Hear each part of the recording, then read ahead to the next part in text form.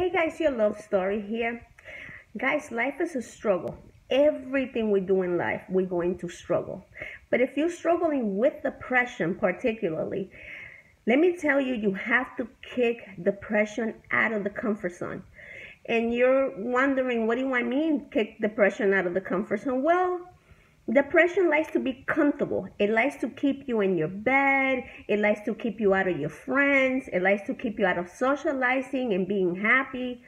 So what you have to do is get out of your comfort zone by doing something that's gonna stimulate you.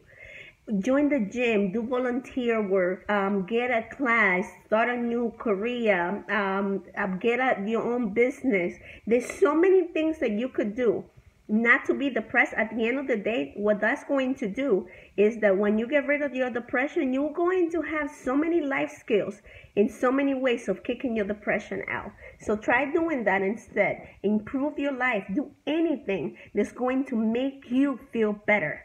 Not depression. Don't count the days that, oh, this week I had 3 good days and I have 4 bad days. You are encouraging your depression to continue. You are telling your depression to stay. There is no reason to kick her out. There is no reason for you to free yourself from it.